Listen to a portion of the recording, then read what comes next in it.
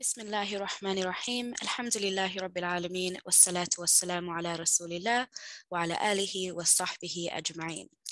Assalamu alaikum wa rahmatullahi wa barakatuhu. May the peace and blessings of God be upon you all, and welcome to the third and final lecture of Baseerah Forum's series, The First Pillar, in which we have been discussing the proofs of God's existence. For those of you joining us for the first time today, my name is Radia. I am the president of Baseerah Forum and will be the MC today. Before we proceed, I would like to acknowledge the traditional custodians of the lands from which we are all joining today, and I pay my respects to their elders, past, present, and emerging. This lecture is being recorded and will be made available to you all, inshallah, as will the recordings of the previous 2 weeks. Speaking of, let me very briefly summarize what we discussed in the first 2 lectures, mostly because it serves as a precede to what will come today.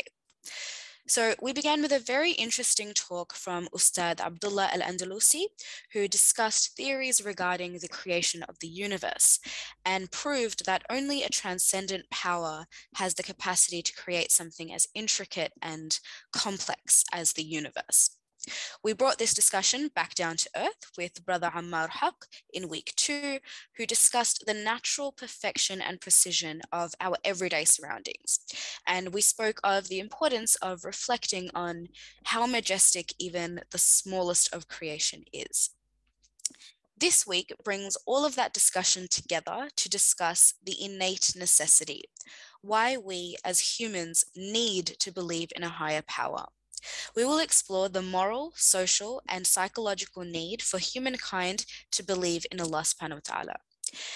And to lead us through this discussion, it is an immense honor for me to introduce Ustadh Talha Bozkurt, who has studied the Islamic sciences extensively across Turkey, Jordan, and the UK.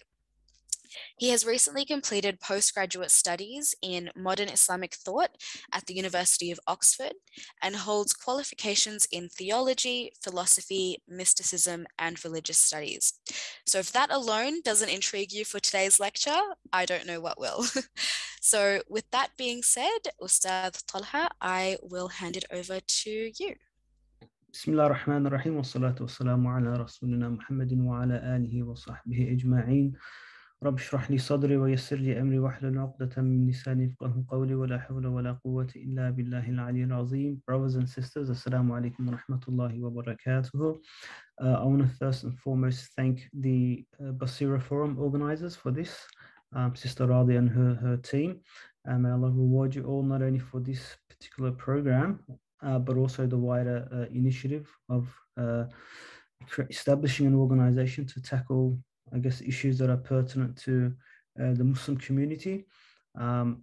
It's quite an ambitious endeavor, but I believe that with sincerity and effort that Allah will support you all in this journey. And alhamdulillah, this has been a good start so far with I guess this particular series, having good speakers that have preceded me. At the same time, as Sister Radia mentioned, I've sort of been probably given the most challenging of those tasks to deliver, and that is titled The Human Need to Believe in Allah subhanahu wa ta'ala. So there are some disclaimers that I would like to share before I do proceed. The first one is the idea of navigating the innate, which is a topic or a term concept that will appear throughout my presentation.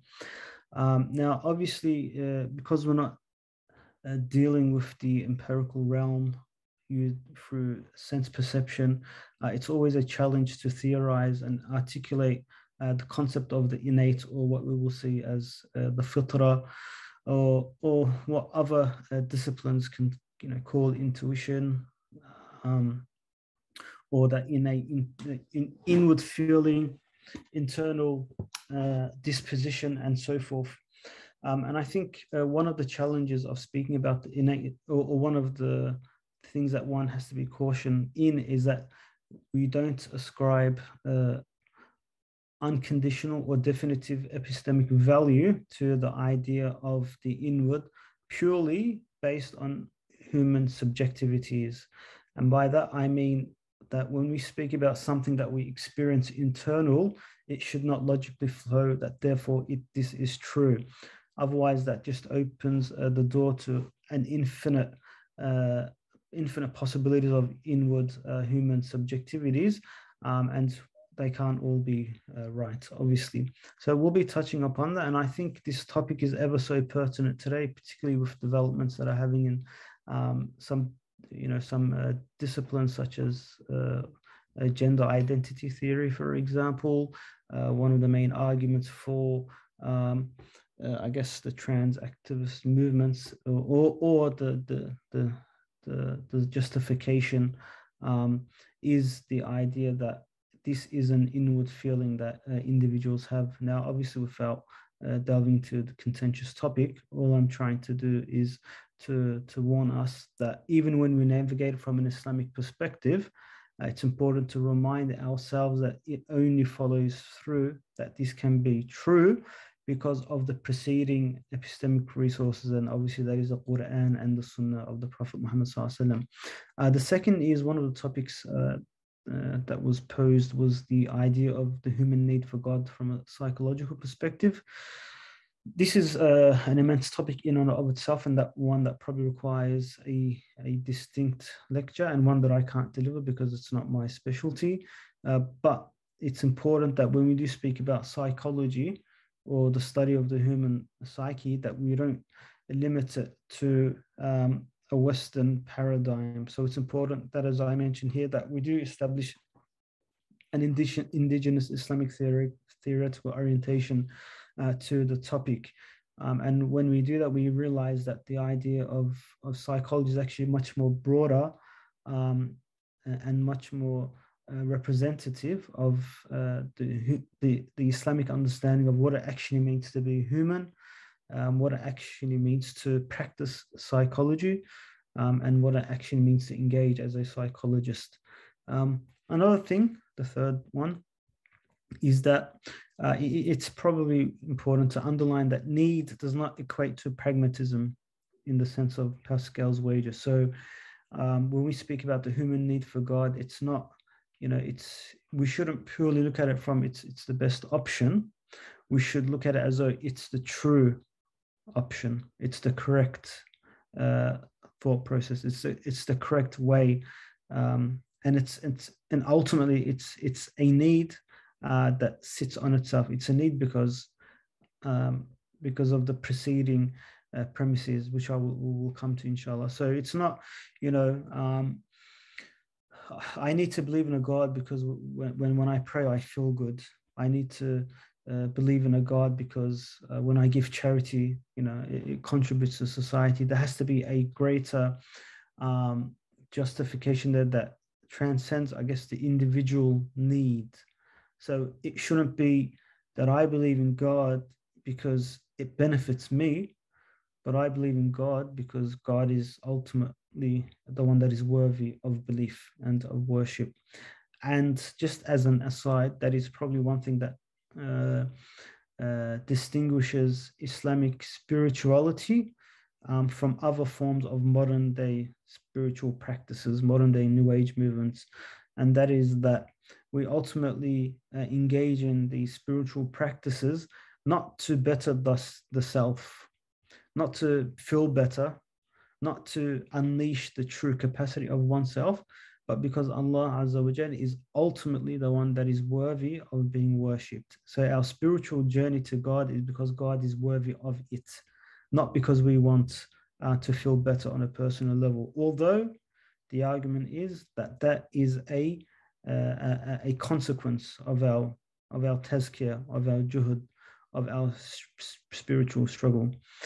And finally, the most important one is the audacious task at hand.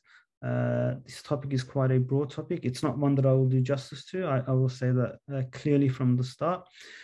It's one that has it's quite multifaceted.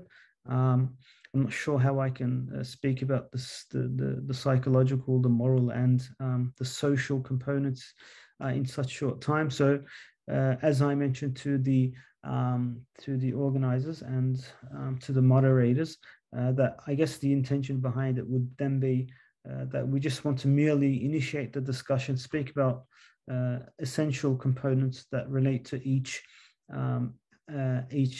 topic, and hopefully use that as a basis to move forward in our engagement and our navigation of our journey to God, inshallah. So without further ado, I will transition to the actual topic. But I've realized that it's almost 7:20 already, so that just makes it more difficult. Okay. Okay, now, I guess when one idea that sort of is at the forefront of this idea of an internal or an innate feeling or an innate disposition to God is the concept of fitrah. Allah subhanahu wa ta'ala says in the Holy Qur'an, Fitrah allati fatara an-nas alayha, that Allah subhanahu wa ta'ala created people in this state of being, or with this state of being that is attributed to Allah, Fitrat Allah. So there is a divine connection in that natural disposition. I will elaborate a bit more on that. But also a hadith that we probably all heard of growing up, especially in Western societies with actual Jews and Christians around us. It probably makes more sense to someone who lives in a predominantly Muslim country and is not really exposed to, alternative beliefs in God, alternative theologies and practices and so forth. So the Prophet ﷺ says, no child is born except on al-fitrah, and then his parents make him Jewish, Christian or Magian, as an animal produces a perfect young animal. Do you see any part of its body amputated? I want to just focus on the first part of this hadith, and that is what the Prophet ﷺ says, that كُلُّ مَوْلُودٍ يُولَدُ عَلَى الْفِطْرَةِ, that every single being that comes into existence is born in a state of a natural inclination towards monotheism, a natural inclination towards a belief in God. And then his parents convert him, or through parent pressure or guidance or teachings and so forth, a child shifts away from their internal disposition. Now, let's put this hadith into context. Okay, so there's two important things to consider when we talk about this hadith. First of all, what is inclined by al-fitra is not that automatically, if you leave this person alone, that he will automatically assume all the theological principles of Islam and just on his own, automatically, without external influence, pray, give zakat, give hajj.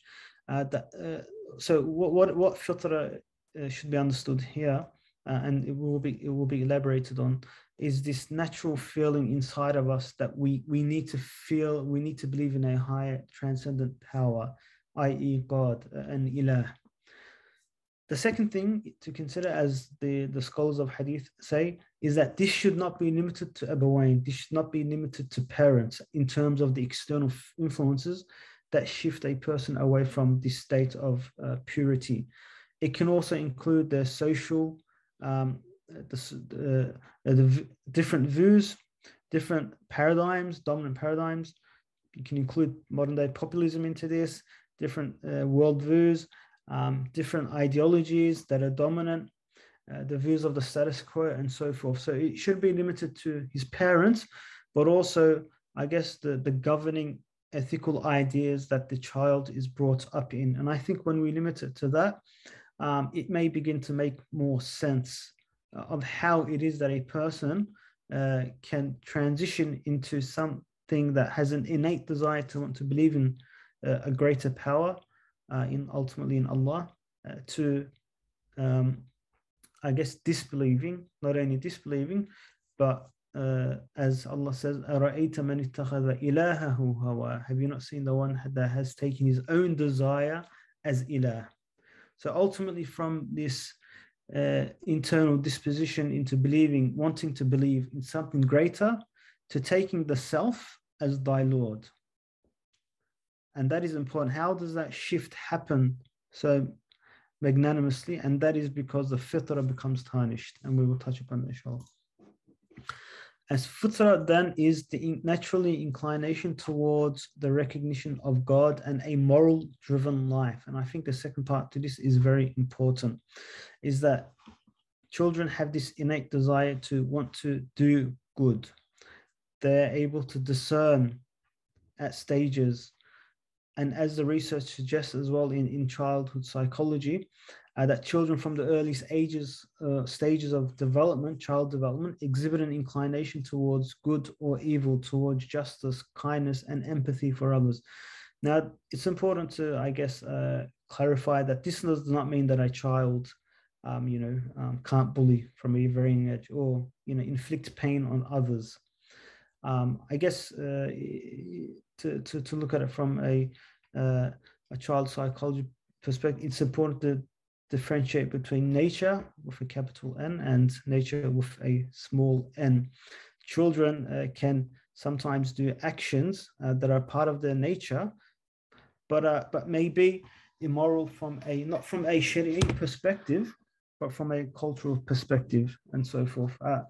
And one thing that I've realized, I guess, building upon that idea, is that with my own son, actually, bring it to topic number 3, a toddler's inquisition. My son's just turned, well, he's almost gone to his 2.5, I think, to an 2.8, I should say, turning 3 in a few months. He's just obviously started forming questions, started forming sentences, and he's also forming questions. And the first questions that he asks, you'd think that he's a philosopher, an existential philosopher, asking very deep, profound questions. Where have I come from? Where am I going? Who am I? What am I? And these are actually very difficult questions to answer, even for those of you who probably study philosophy. Philosophers have been grappling with these questions for centuries. And obviously, as Muslims, we have an answer. But I found it interesting that, someone who still does not understand what they're saying properly asks questions that have immense ramifications on how they will govern their life moving forward. And so the idea of the fitrah then is thus comprised of a conceptual apparatus with ethical, spiritual, and intellectual processing functions by which the external reality is rendered meaningful and life's journey towards Allah or God is appropriately conceived. So this fitrah is not simply an inward feeling that we have or a sort of internal mechanism, but it's something internal that predates the mithaq, that appropriates to man the conceptual tools to be able to navigate life on a spiritual, intellectual, and moral level. Now, the reality is this then. Why is it that this is not the case? Why do humans sin? Why do humans disbelieve in God?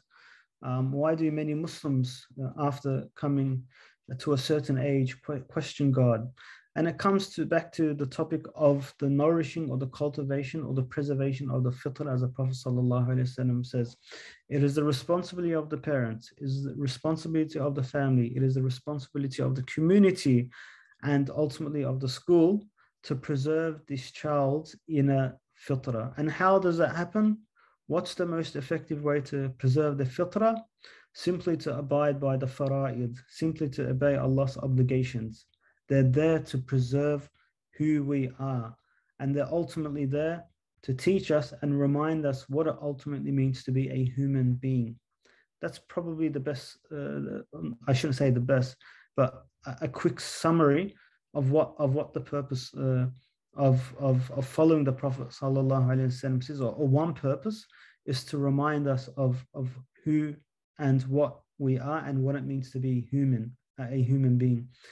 Because a lot of the modern discussions that take place, and if you ask me, even looking at colonialism and its influence on Muslim societies, I think one of the greatest calamities that have impacted Muslim societies is that there is a reconception or a redefinition of what it actually means to be a human being, what it means to be a human being, what it means to exist as a human being.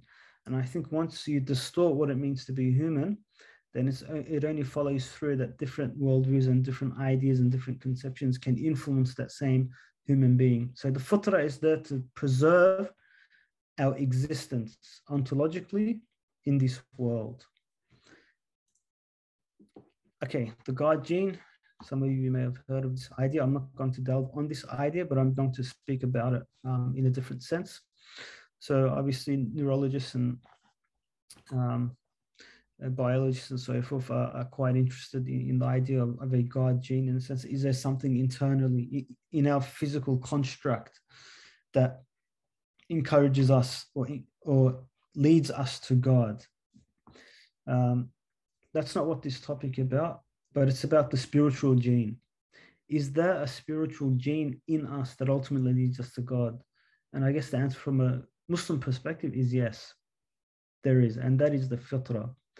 And that is why, my brothers and sisters, anybody who has an active concern for their spiritual well-being realizes that when they drift apart, when they fall into an error, when they commit a sin, or when they neglect an action that has been commanded by God, we feel this sense, or we should at least feel this sense of internal resentment, internal remorse, internal regret, internal unease.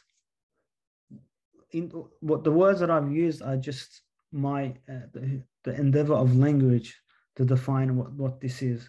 But ultimately, this is that connection with God that is calling us back to Him. And so when we neglect those commands that are there to define us and to connect us to God, we should feel that internal mechanism. And if we're not, our fitrah has to be reassessed. It has to be cultivated. And ultimately, the Qur'an and the Sunnah of the Prophet Muhammad ﷺ is there to preserve that and to improve on that, inshallah.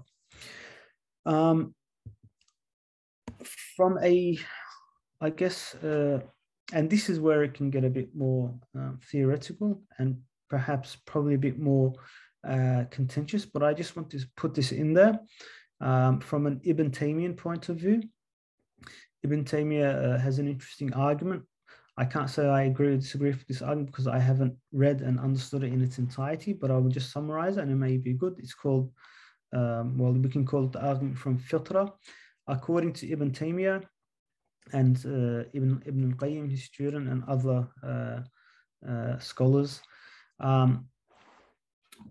all the arguments for the existence of God, the ontological argument, the teleological argument, the Kalam cosmological argument, argument from beauty, argument from nature, the moral argument, all of these in the eyes of Ibn Taymiyyah are considered nullified and considered unacceptable. And the reason for that, to sum up, is because through something that holds a lesser epistemic value, we're trying to validate and verify something that has a greater epistemic value, and that is Allah subhanahu wa ta'ala's existence. Now, whether one agrees with that or not is a different topic, but I find it interesting that the argument that he posits in its place, in the place of the ontological argument, the teleological argument, and so forth, is actually the argument from Fitrah, what we've sort of been touching on.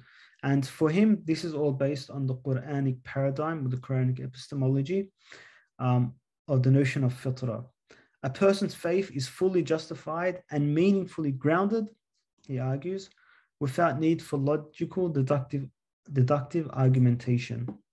And if you're interested in this particular argument, there are, I shouldn't say some, but it's becoming more common now for Western Muslims in Western academia to delve or to research more deeply Ibn Taymiyyah's argument of the concept of the fitrah.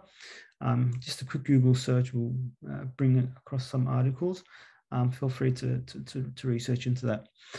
So he further argues, and this is taken from an article which I should have mentioned, it is instead justified because it is the only meaningful outlook that emerges naturally from a person's innate disposition, just like belief in the existence of good and evil, causality, numbers, truth, existence, and so on. So it's a priori. It is Allah exists because Allah exists. We can't say in simple terms that Allah exists X plus Y, therefore God exists. Or you can't put God into a syllogism. Your premise A cannot be everything has a cause, everything has an effect, every effect has a cause, therefore there must be the initial cause. This, according to Ibn Taymiyyah, cannot validate the God's existence. As I said, this is not an argument that I'm positing, but it might be good just to be aware that there is a minority approach within Islamic intellectual history that basically postulates a different alternative to logical deductive argumentation. And for Ibn Taymiyyah, it's the idea of the fitrah, that the meaning that we acquire as human beings from our worship in God, from our submission, from our orientation towards a God-driven life is proof in and of itself. And I haven't done justice to the argument, as I've mentioned, but I just wanted to share that with you. I'm just going to have a look at the time. Okay. So that was the first component.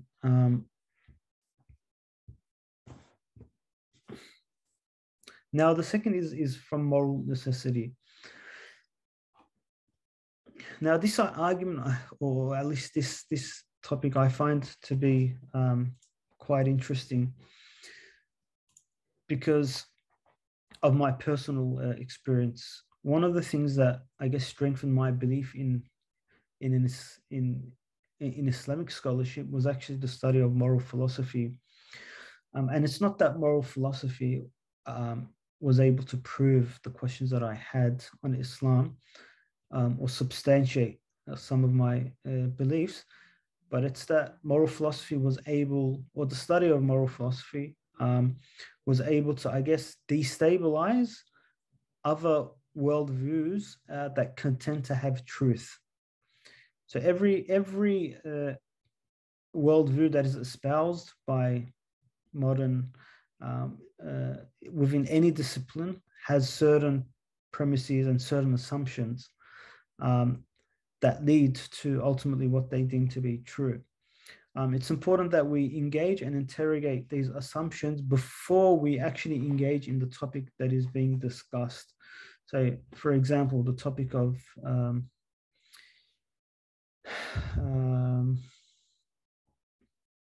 let's say the philosophy of science, empirical, the idea of evidence, the idea of proof, the idea of any form of theory that is produced in modern disciplines. All of these have their own assumptions, and without being aware of those assumptions, to engage in those discussions, I think, will only bear detrimental fruits. So why is this important? Because when it comes to the idea of good and evil, or having a moral compass, you need a strong moral ground. The epistemic basis in which you stand upon must be strong, consistent, and coherent, and even today must be rational. It should be, one should be able to rationalize the thought process. So from this, and much can be said of this, but I guess the idea that I'm trying to convey here is that as Muslims, we also have our own moral compass, our own morality. We should be able to articulate and express why it is that we believe in what we believe through an understanding of the knowledge, tools that are used to come to that actual conclusion rather than working backwards. So as Muslims, we rest upon the Qur'an and Sunnah. This is the basis for our moral compass. So good and evil can good and evil be determined through reason or through revelation, and both is not the topic that I want to delve upon, because I probably won't be able to exit that. But I think it's important to know that everything as Muslims that we accept and disagree with must be grounded in some form of morality. And the epistemic basis of that morality must be sound and consistent. But it's not only that what you are believing is true, but also it should follow through that it has inward and outward benefits on you. And that is why there has to be a correlation between morality and spirituality. Is that when you live a moral, God-driven life, ultimately there should be a spiritual benefit on you from a Muslim perspective. Okay, this is common in other disciplines, other traditions as well. But as Muslims, our one should not be based, it should not follow through that because I'm having this spiritual journey, therefore it must be true. Our one is true is that because of the consistency of my morality, that this must reap spiritual benefits. And that is why the idea of tazkiyah, the idea of a spiritual struggle, or what classical scientists call the science of tasawwuf, for example. These are all an experiential way of engaging with the theory and seeing that the theory leads to the experience. In I guess more simple ways, it should begin with knowledge, ilm. That ilm should translate into hal, which is a state of that knowledge, and that hal should translate into amal, into action. What should that action change into? Dhawq, spiritual taste. We should feel, for example, prayer. You know to pray. You stand up and pray. But sometimes you stand up and you pray, and you realize that I've just literally moved my limbs. I've just prostrated, but I haven't actually felt anything inwardly. That's because the dhawq isn't there, the taste isn't there. Why? Because there's a shortcoming in our engagement with the physical. There's a shortcoming in our engagement with the spiritual realm. If all of those are in sync, that spiritual taste comes about. And this should continue in the form of a taraqqi. There should be a spiritual ascension that constantly takes place. And that is why the prayer was called Mi'rajul Mu'min, the ascension of the believer. But coming back to the topic, it's important that our grounds for belief in a God should follow through, that there is a consistency in our morality. And that I can tell you that for us to say that I don't eat pork, for example, because God says so, is a much stronger argument than somebody trying to justify the opposite. Or to say that, for example, that I don't think pork is moral to eat because of X, Y, Z. Because the premise for us, it precedes with God's existence, first proving that God exists. So as you probably saw in episode 1 and episode 2, after you've established God's existence, it then follows through that God interacts with human beings. Then the belief in prophethood comes about very shortly. Then through the belief in prophethood, these prophets obviously send a message. These messages are codified, formulated into what we call a religion or deen. And ultimately, when you compare Islam with the other religions, based on the sound understanding of monotheism, we come to the moral teachings of Islam. And that is why that is important that there is that epistemic basis or strong epistemic basis that governs our morality. Otherwise, we have what we have today. a relativistic understanding of what should be good and what shouldn't be good. One that is guided by what we said at the start, أَرَأَيْتَ مَنِ اتَّخَذَ إِلَهَهُ هَوَاهُ, the human whim, or the economy, or capitalism, or the human desire to want to exploit itself and those around it, and the less powerful. Afwan. And I think my final slide is a social need.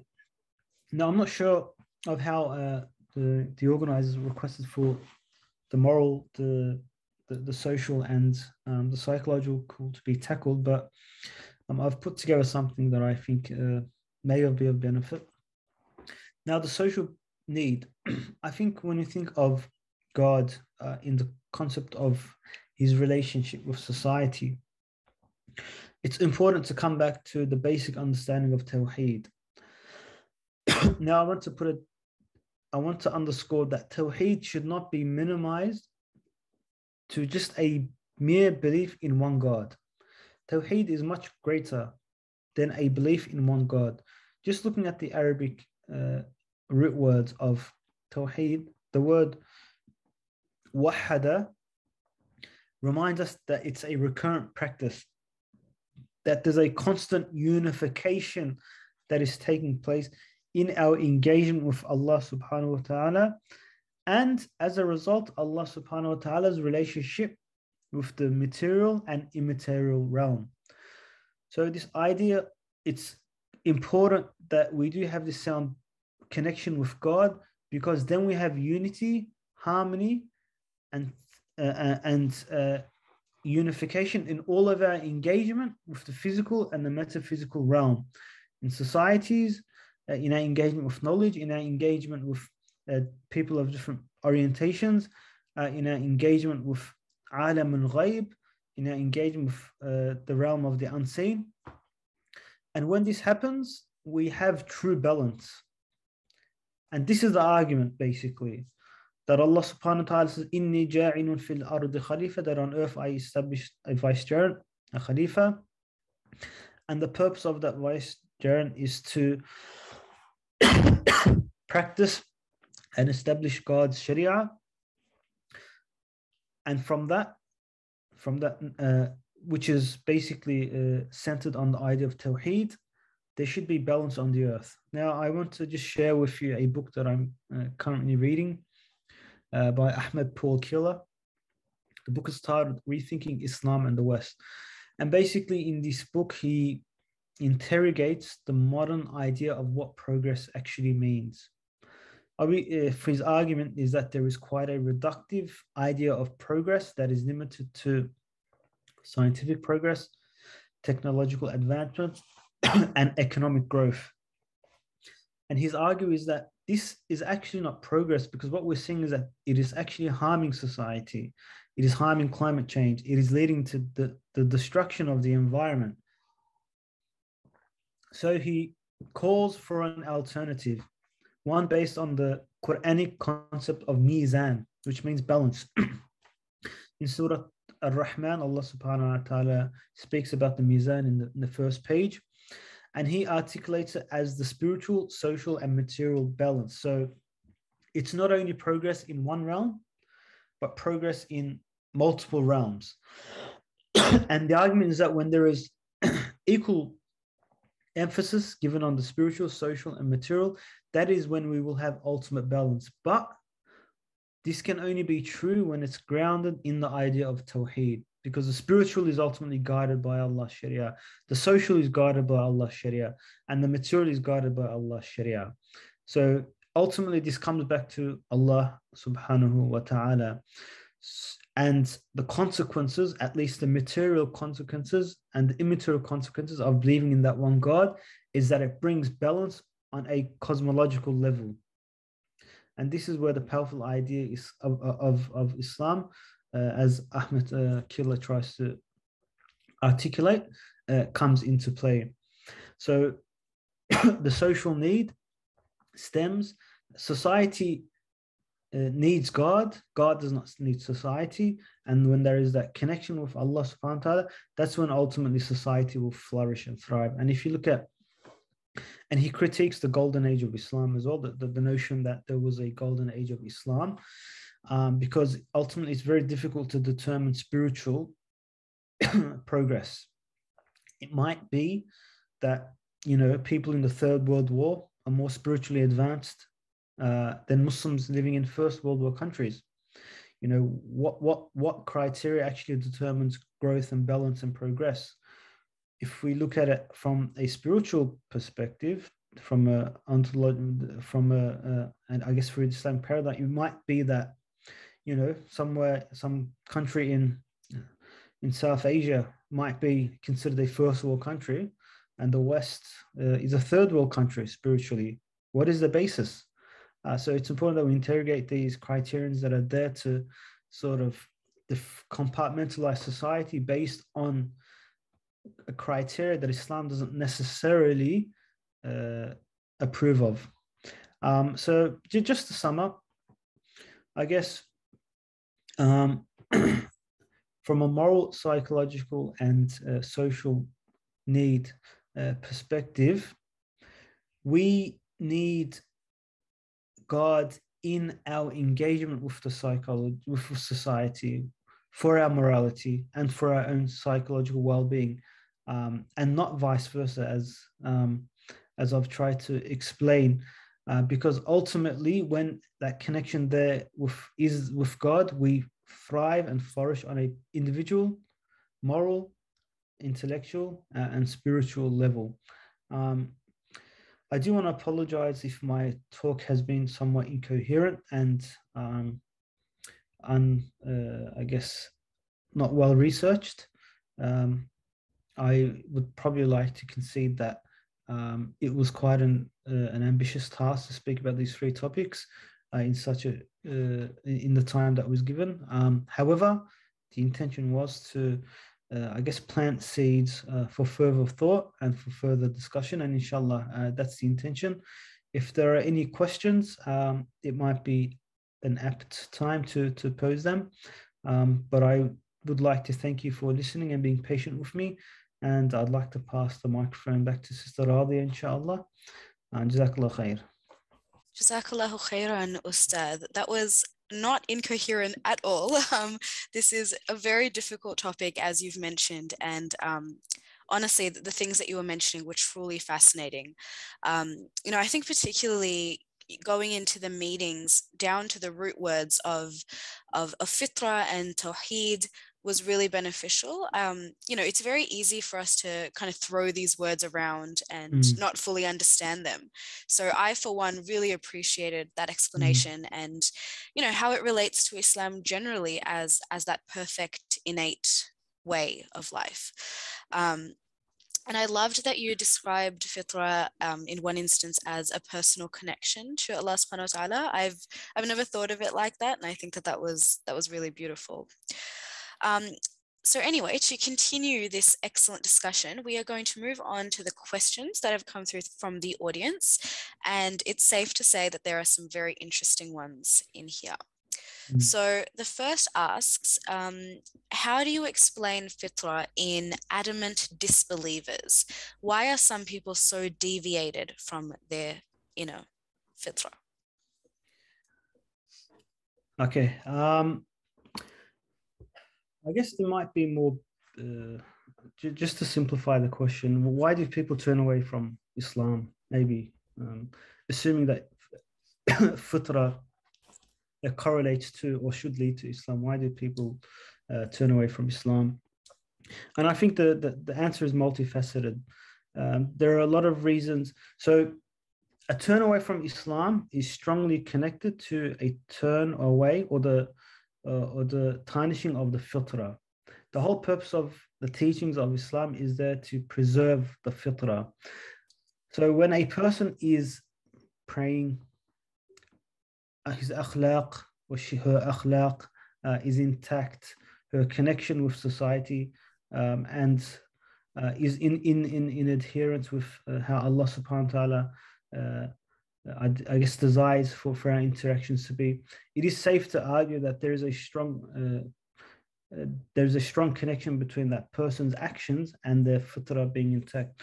I think when you look at modern disbelief, or modern, I guess, modern manifestations on turning away from God, and from Islam ultimately, I wouldn't say it's because of obviously Islam per se or of God's existence per se, but because of the expressions of Muslims, or the expressions of Islam as articulated by scholars, or people's personal journeys and their experiences that are subjective, and sometimes cloud them from a clear engagement with Islam and with the fitrah. So look, this is very important, and I'd like to emphasize this point. The preservation of the fitrah does not actually begin in school. The school, and when I mean school, I mean, kindergarten or prep. The first institution which cultivates the fitrah or tarnishes the fitrah is the institution of the family. And I think it's important that we see the family institution as a schooling educational institution, because what happens is then parents get lax and they say teaching starts at 5, teaching starts at 6, and then the child comes to the age of 6, his fitrah is already, his character is already developed to an extent. And what happens, they put them in a public school, they put them in an inadequate Islamic school, or it might be that they're in a good environment as well. But the foundations have already been set. So I think that if from day one you can perceive that, yes, the baby is born and it's already in an educational institution, and I, as the mother, the brother, the father, am the first teacher, I feel like we will probably bear greater fruits and greater results. But what happens is that parents disconnect themselves from the notion of tarbiyah, from the idea of them being the first murabbi, being the first educator of the child. So it's a long journey, and it may be that the person's fitrah can return to its original state, and that's why the concept of istighfar, tawbah is there, because it's not there to remind us that we must be perfect. It's there to remind us that when we do fall, when we sort of drift away, when we fall into those sins that we would hope that we do not, that Allah's already given us the tools to take ourselves out of that. And the purpose is to use them rather than to try and preserve that purity. But it's to remind ourselves that when we do fall, that alhamdulillah, God's maghfirah and his rahmah is there to save me up. So I'm not sure if that sort of answered the question. Yeah, no, absolutely. I think that explained it really, really well. I kind of like how I'm picturing it in my mind is that, that fitrah it's there, but it needs to be nurtured. If it's forgotten, if it's left abandoned, of course it's not going to, flourish into a practicing Muslim. Of course, it needs to be nurtured by their environment, and as you said, the home as that first point of teaching. Absolutely. And I guess that comes to our second question that kind of says, believing in and obeying God is really exhausting. And so they ask, why can't belief just be the inner and not have to be practiced physically? For example, praying. This is a very good question. And I think it's good that this question was asked, because this was ultimately something that was prevalent. I wouldn't say widely, but existed during the time of the Prophet sallallahu alaihi wasallam. And the Qur'an even speaks about this in multiple places. وقالت الأعراب آمنا, for example, قل لم تؤمنوا ولكن قولوا أسلمنا. The Bedouins or the Arab desert people say that we believe. Say to them, no, you don't believe. You've just submitted. So here we understand that there is a distinction ultimately between Iman and Islam. Islam being the acceptance, the theoretical acceptance that something is true, whereas Iman is the experiential submission. That, okay, not only is this true, but I'm going to actually practice it as well in my day-to-day life. So I think to ultimately see the fruits of Iman, of Islam, there has to be a strong correlation between the belief Because ultimately you believe in Islam. This is what it comes down to, because God tells you to believe in this, to believe in Islam and the Prophet Muhammad. But if you accept that premise, then it should follow through that then you should also submit to what Allah Azza wa Jalla is telling you. Now, but ultimately the question comes down to this. Why do we perceive the ibadat to be exhausting and challenging? And the reality is that they are. It's very rare that you find a young person so energized to want to get up to prayer. We shouldn't be too hard on everybody who experiences this, because this is the state of what it means to be a believer. One Sahaba comes to the Prophet ﷺ, Imam Bukhari Sahih narrates this, and he says, Ya Rasulullah, لقد كثر علي شرائع الإسلام. He literally says that the Sharia, or the rulings, or the path, I literally find it very difficult. Like, too many rulings. Tell me something that I can do that is easy for me and I can be consistent. Now listen to this, okay? A Sahaba is coming to the Prophet ﷺ and saying, yes, look, I accept what you're saying, but I just find it difficult. Tell me something that I can do that's going to simplify this process, and I'm going to actually commit to it. It's a similar question, I guess, in one aspect. And the Prophet ﷺ says, make sure that your tongue is moist with the zikr of Allah. Now, this requires contemplation and delving. Why did the Prophet ﷺ not say pray, for example? Why did he not say go and do Hajj, or wake up for the Hajj, make dua to Allah that he takes you out of this state? But he told him to simply just keep God on the tip of your tongue consistently. And I find that powerful. And upon contemplation and on reading the thing of the ulama, I guess one way to resemble it that would make sense to us is, I resemble the concept of keeping the tongue moist to the function of oil in the motor. Now, a motor can be as well designed as it can be. Let's just say Porsche designed or Mercedes designed most. You can have a very good engine. The tires can be very good. But what happens when there's no oil? Will that motor function? It will die out. So the purpose of the zikr is there to initiate that internal journey to God. It's not the end journey. That's where it starts. And what we realize is, through these spiritual words have an impact on our physiology, on our physical being. So the Prophet ﷺ is basically saying, start there. And you will see with consistency and perseverance that you will have strength to do those prayers, to do the Hajj, Zakat, and so forth. That's why when people come to me and say, I want to start praying, my advice is start with one prayer and just pray the fard and do it quick. Because what's going to happen? He's 25 years old. He's missed 10 years of qada. Oh, brother, you got to pray your fard. You prayed sunnah as well, and pray your qada as well. Like, what's going to happen? Yeah. He's thinking, so I got to pray. Not only do I have to pray 5 times a day, not only do I have to add the nawafil onto that, but I also have to pray 10 years. And this literally just happened today as well. One brother saying that I'm not really consistent in my prayers because when I was young, they told me that, since you hit puberty, you have to do qada of all the prayers that you missed. He's like, what's the point of me praying one today when I've got 10,000 in history? But ultimately, it's not about that as well. It's not about ticking all the boxes. It's the intentions. You can intend that, Ya Allah, I start today. I want to pray my qada gradually, and so forth. And Allah might accept your intention, because ultimately it's not the actions that will be weighed, but the intention that was behind that action.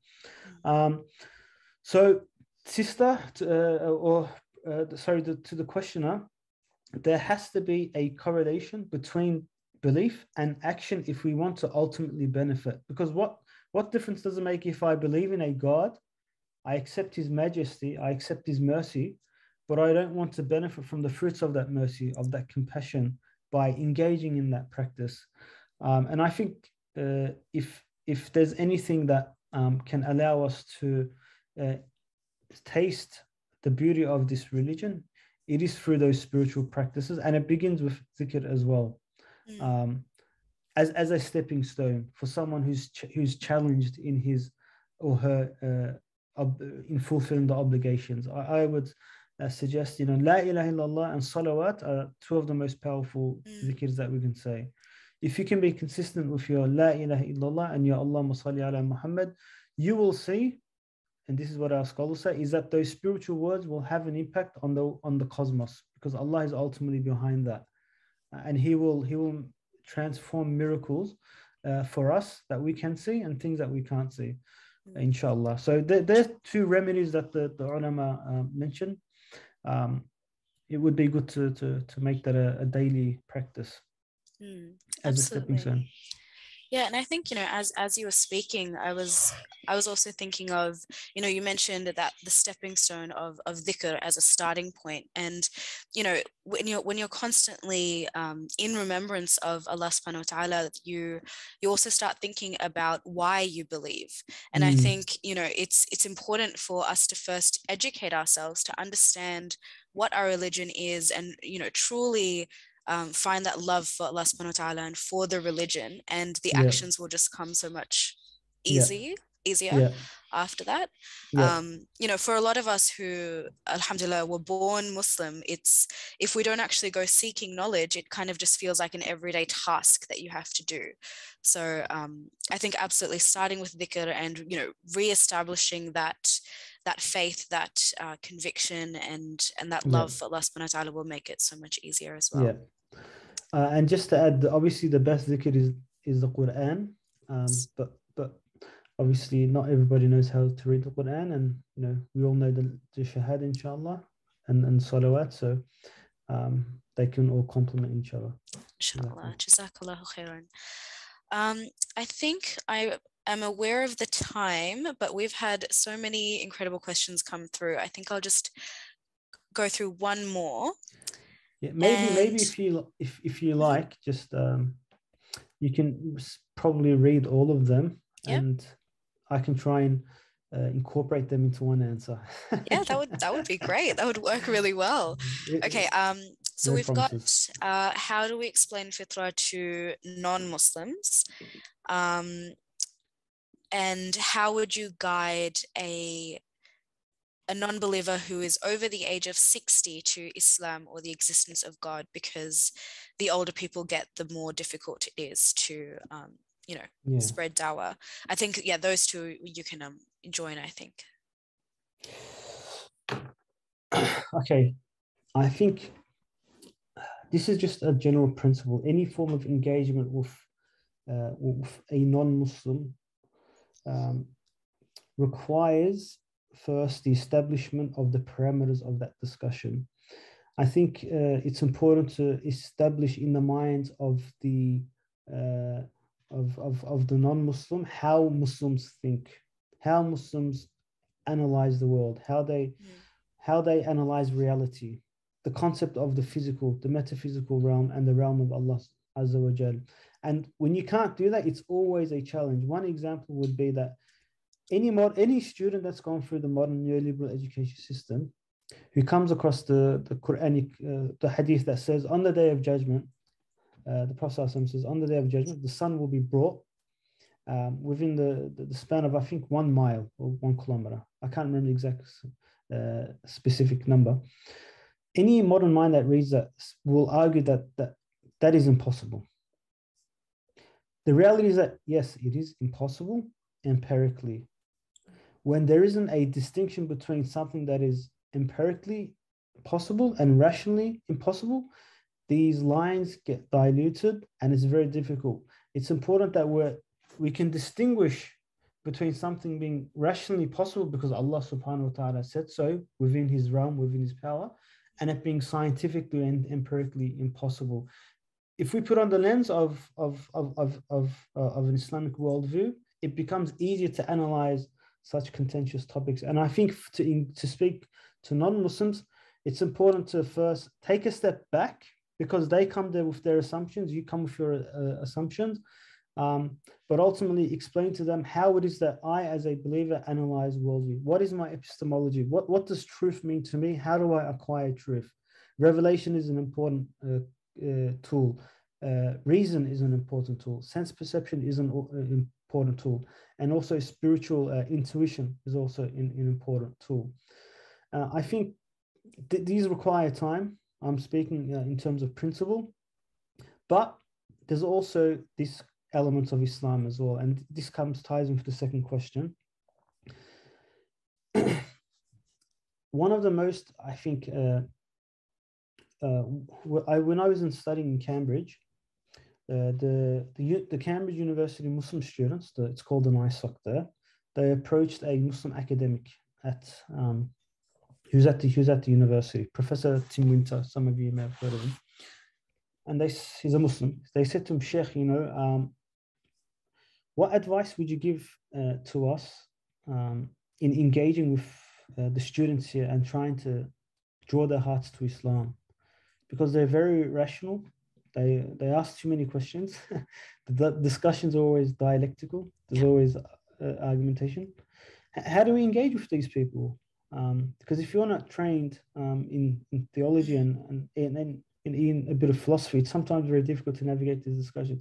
And I found that his answer profound. His answer was this.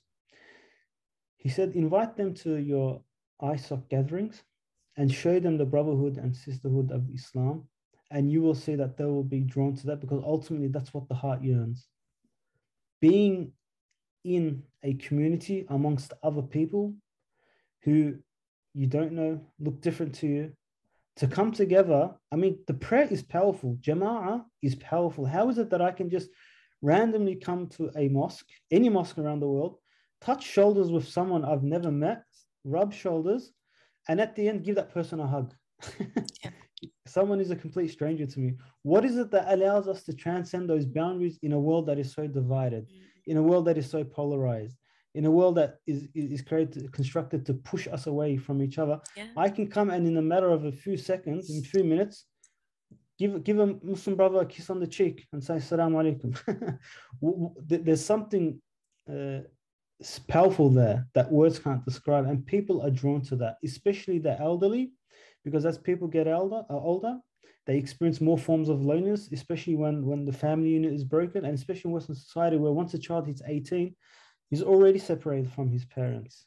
And so at that age, I think it's important to show the social elements of Islam rather than trying to intellectually debate these people. And I'll give you one example. I was in Oxford last year. One of the sisters who I was on the same level with, she made a sort of confession. It was very sad when I heard this, but I think there was a deep yearning there. She said that I think she's an atheist. She said that on Christmas, my mum and I, what we do is we go from church to church and just mix amongst the crowds, because we miss that sort of social gathering. That sense of purpose. And she's not a Christian. She's an atheist. She studies at Oxford. I don't know, she's probably got a career set up, but there's that emptiness there that she yearns for. And I think that we shouldn't underestimate the power of inviting someone just to our gatherings and letting them just experience what you and I see as normal. But for them, it may be transformative. And I'm sure we've all had that experience with people that we may know that have come to our gatherings. That's hope that somewhat answers. No, absolutely. I couldn't agree more. I think, that the community that we have as Muslims is something that you can't see with any other group of people. Like our community transcends like language and culture and countries. And, I was even thinking as you were speaking about going to a mosque and, brushing shoulders with a stranger, I was thinking even the salam, people see me in a hijab, they know I'm a Muslim, and they will greet me. I've never met this person before, but we all automatically have that connection, and that's something that you won't see. It's difficult to like walk past someone and say hello, but having something that just connects every Muslim, regardless of language or culture or where you are in the world, it's a beautiful thing. And for us, alhamdulillah, because it's normative, we sometimes underappreciated, but Yeah. it's good to remind ourselves that is powerful, and a lot of people yearn for that and are deprived from it. And just in the UK, I think a couple of years ago, a ministry for loneliness was established to cater for, you know, the elderly that are now alone, just waiting for death with nobody around them. So, SubhanAllah. We're so lucky, alhamdulillah. alhamdulillah. With that, I think we will leave it there. We are over time. Jazakallah khair. No, That's okay. Jazakallah khairan. Just really quickly, Yeah. unfortunately, we don't have time to go through all of the questions, of course. I do apologize to anyone listening if we couldn't get to your question.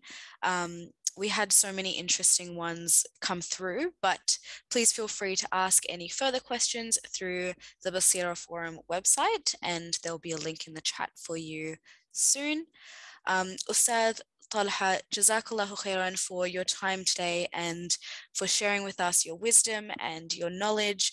It has truly been an honor to learn from you today, and I ask Allah subhanahu wa ta'ala on behalf of the team at Baseerah Forum to protect and preserve you and to reward you infinitely for all the work that you are doing in the Muslim Inshallah. community. Jazakallah khair, sister, and thank you and the Baseerah team.